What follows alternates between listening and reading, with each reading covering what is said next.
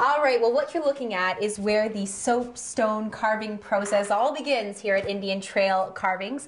Keith, tell me a little bit about the room that we're looking at. This is where I do all my cutting.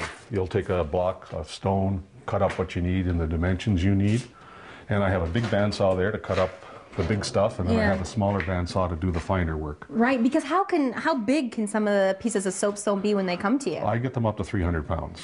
Exactly. So they can be big. Right, and so then you might cut them down into a square like this. Yeah, you can do that. That's and then one way.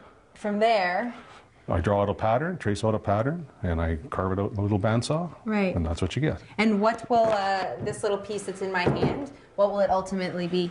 That's an elephant. It'll be an elephant. Yep. And how do you get these grooves into it? The bandsaw. The bandsaw also? Yep. Is it not hard to create something No, you get that onto it. It's a little hard on blades. Yeah, I can imagine. All right, well, let's continue, because it's not just soapstone that you work with. Tell me about this massive totem pole. Okay, this is a piece of pine. You can see there's lots of holes and stuff in it, and I had it. There's another piece under there. This was one piece.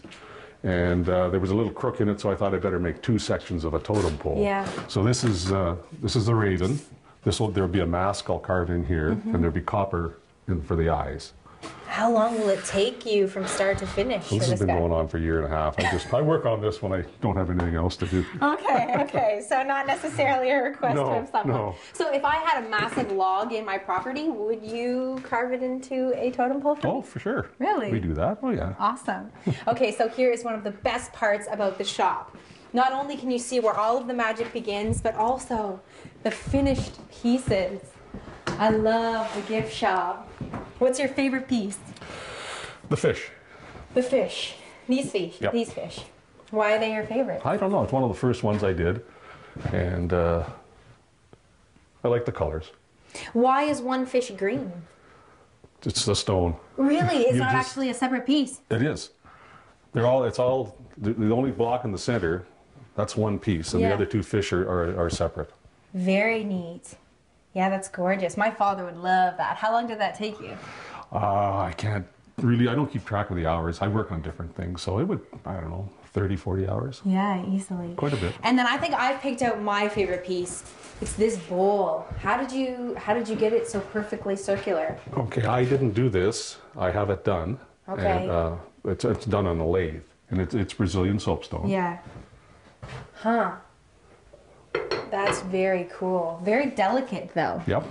So if you were to drop it, it's going to shatter, isn't it? Well, probably. And then before we go, tell me about where your passion for carving horses comes from. I just like to do stuff with my hands, and since we started this, I've met some wonderful people. Wonderful people. And I'm doing something I love. And at my age, if you can do that, you're a winner. Yeah, exactly. And you'll actually, in a few weeks, have a drum making course, right? Yes. We have a fella coming, a Ojibwe man, comes from Owen Sound. Right. And we start right with the wooden frame, and one day we make a drum. Right. And I know that you mentioned that you're going to be offering knife making courses as well, but that'll be held by someone else who's teaching the people. Yes. Why do you want to give other people the opportunity to use your space to teach people? Oh, this fella's he's a very nice young man, and he's starting out, and he knows his stuff. Yeah. So let's bring him in and leave it to those who know. Let the pros have it. It was such a pleasure to meet you. Thanks so much for having us here today. Head to the Indian Trail Carvings website and check out when some of their next classes are coming up, because you too can learn how to make these gorgeous carvings.